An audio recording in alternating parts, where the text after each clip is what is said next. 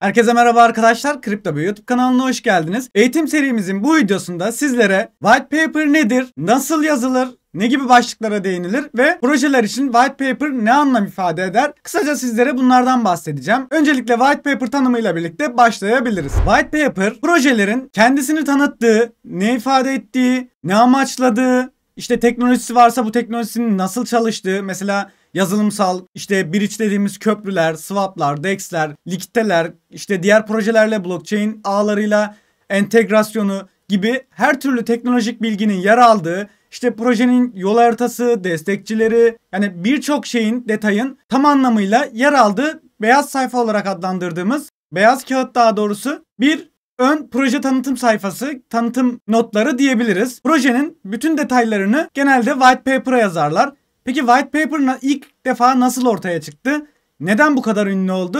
Şimdi ona bir değinelim. 31 Ekim 2008 tarihinde Satoshi Nakamoto tarafından Bitcoin white paper'ı piyasaya sürüldü. Gördüğünüz gibi zaten slaytta da yazdık. Kriptografi Yazışma Grubu isimli bir e-posta grubunda yayınlanmış ve Bitcoin eşler arası elektronik nakit sistemi başlıklı bir doküman olarak ortaya karşımıza çıkıyor diyebiliriz. Ve burada en önemli detay white paper'da asla Bitcoin yazmaması. Sadece başlıkta Bitcoin yazıyor. Onun dışında white paper'da Bitcoin kelimesi hiç geçmiyor.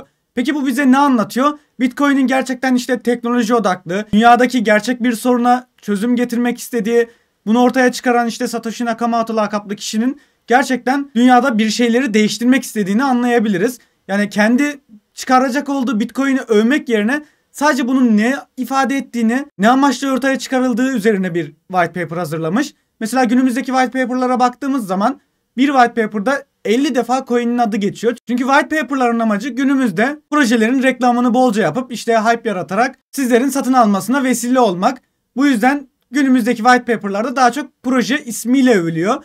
Ama eski zamanda çıkan Bitcoin'e baktığımız zaman sadece ne amaçladığını, hangi sorunlara çözüm olacağını yazarak piyasaya sürülmüştü.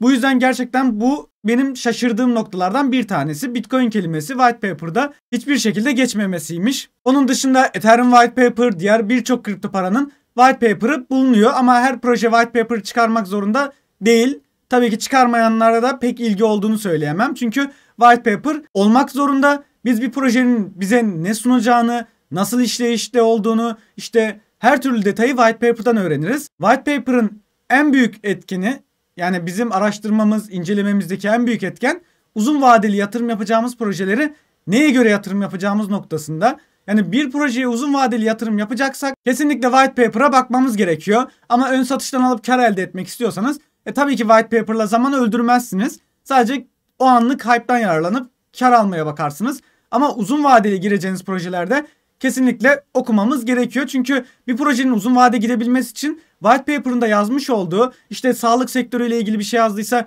bunu başarabilecek mi? Bunu nasıl başaracak? Hangi sorunlara çözüm alacak? Bunu white paper'da bulabilirsiniz. Peki white paper nasıl yazılır? Burada birkaç başlığı çıkardık. İşte giriş oluyor, içindekiler oluyor genelde ki hepsi böyle değil. Tamamen farklı şekilde piyasanın problemini ve tanımını yapıyorlar. Sonra bu problemi işte nasıl çözeceğini, kendi ürünlerini katıyorlar.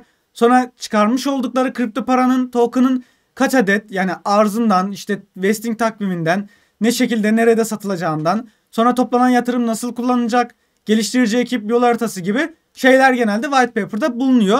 Bu başlıklar olması zaten çok önemli. White paper'ları okuyarak bu başlıklarda gördüğünüz bütün bilgileri öğrenebiliyorsunuz. Şimdi sizlere Bitcoin white paper'ını ve Ethereum white paper'ını göstermek istiyorum. Web siteye girdiğimiz zaman gördüğünüz üzere Ethereum white paper'ında başlıklar oluşturulmuş. İşte geçmişinden, Bitcoin sisteminden, mining'den, işte yazılımından, Ethereum hesapları, token mantığı, birçok konu, fee dediği transfer ücretleri, merkeziyetsiz datalar gibi birçok konuda bilgi Ethereum white paper'ında yer alıyor. Peki bu white paper olması neden önemli? Ethereum piyasaya sürüldüğünde biz nasıl mining yapacağız?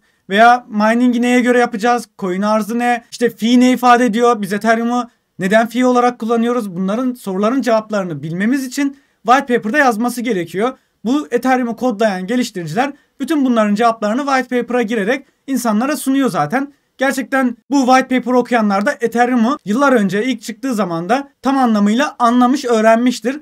Günümüzde ise Ethereum'u alsat dışında araştırmak isteyenler yeni MetaMask wallet'lar aracılığıyla işte Ethereum fee ödediğimizi, Ethereum'ları transfer ettiğimizi, daha önce mining yaptığımızı yeni öğreniyorlar. Ama white paper okuyan herkes bunları daha detaylı şekilde zaten eskiden beri biliyor diyebiliriz. Şimdi bir de Bitcoin white paper'ı var. Bitcoin white paper'da karşınızda bu şekilde 9 sayfalık bir PDF olarak karşımıza çıkıyor. Burada işte Bitcoin'in nasıl çalıştığını, mantığını, işte network'ünden bahsediyor. Yani birçok konuda Bitcoin hakkında tüm her şeyi buraya sıralamış ki o zaman ilk çıkan kripto para olarak ve daha piyasaya çıkan ilk kripto para olarak gerçekten detaylı bir white paper olduğunu söyleyebiliriz yine de. Zaten o zamanlar ilk çıkan kripto para ve ön satış yapmayan, yatırımcı bulmayan bir coin olduğu için white paper'da yol haritası veya işte destekçiler, yatırımcıların olmaması çok normal. Son zamanlarda çıkan projelerde ise destekçiler ve yatırımcılar white paper'da yer alabiliyor.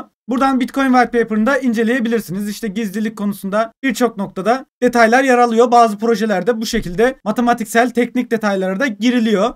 Bir de PancakeSwap'ın light paper'ı var. Light paper ise daha kısa, öz, proje hakkında bazı konularda sizlere bilgi veren ön metindir diyebiliriz. White paper proje hakkında her şeyi içerir. Light paper ise bir kısmını, az bir miktarı içerir. Mesela burada PancakeSwap'ın light paper'ında V2 dediğimiz PancakeSwap V1 V2 olarak ayrılıyor. Bunlar önemli değil. V2 dediğimiz noktada işte yeni versiyonu için bir hazırlık yapmışlar. Bu yüzden light paper olarak sunmuşlar. Burada token miktarından, işte yeni token'ın V2'de nasıl kullanılacağından bahsetmişler. Yani yine baktığınız zaman light paper'da da cake coin için mesela neler yapacaklar, neler hedefliyorlar bunları görebiliyoruz. White paper ve light paper'ların mantığı bizlere projeler hakkında bilgi vermektir. Ek olarak white paper'lara nasıl ulaşırız? CoinMarketCap'e geldiğimiz zaman mesela herhangi bir kripto paraya girelim. Buradan Polkadot'a giriyorum. Gördüğünüz gibi burada Polkadot'un alt kısmında white paper sekmesi var. Buraya tıklayarak white paper'a ulaşabiliyorsunuz. Bakın tıklayalım ve Polkadot'un white paper'ını görebilirsiniz. TR gruplarına girerek white paper'ların TR kaynaklarına da ulaşabilirsiniz. Genellikle çevirmiş oluyorlar. Onun dışında CoinMarketCap üzerinden zaten İngilizce kaynaklara ulaşabilirsiniz. Bu şekilde merak edenler varsa boş zamanında bunları okuyabilirler. Ama onun dışında zaten Ethereum olsun, Bitcoin olsun white paper'ını okumadan da uzun vade yatırım yapabileceğimiz coinler olduğunu herkes bilir. Fakat ön satıştan vesaire alıp kar elde etmek için giriyorsanız white paper'a vesaire çok da zaman ayırmamanız gerektiğini söyleyebilirim. Onun dışında bir projeye girdiğiniz zaman mesela buradan Polkadot'un web sitesini açalım. Projelerin web sitesinde genellikle white paper bulunur. Ama her projenin white paper olacak diye bir şey yok. Olmayanlar tabii ki sıkıntılı. Adam siteyi açmış, white paper'ı bile yok. Ne olduğu belli değil. Para toplayıp kaçacak da olabilir. Ama kaliteli olup henüz hazırlamamış da olabilir. Ama white paper olmasına kesinlikle özen gösterin. Uzun vade yatırım yapacaksanız da araştırmaya dikkat edin. Web sitelerinden white paper'lara ulaşabiliyorsunuz. Yol haritaları bazen white paper'da olmuyor. Ayrıca sitelerinde oluyor. Takım aynı şekilde white paper'da olmak zorunda değil. Yine sayfalarında olabiliyor, web sitelerinde olabiliyor. Ama genellikle white paper'da o bahsettiğim başlıklar yer almakta. White paper'da bu şekilde, daha fazla uzatmak istemiyorum. Yeterince white paper hakkında bilgi verdiğimizi düşünüyorum. White paper üzerine olan videomuzun da sonuna geldik. Bu videoda sizlere white paper nedir, birkaç projenin white paper'ından bahsettim ve white paper'ı neden okumalıyız, neye göre okumalıyız, hangi zamanlarda okumalıyız gibi konulara değindim. Umarım faydalı olmuştur. Gelecek videolarda görüşmek dileğiyle, hoşça kalın.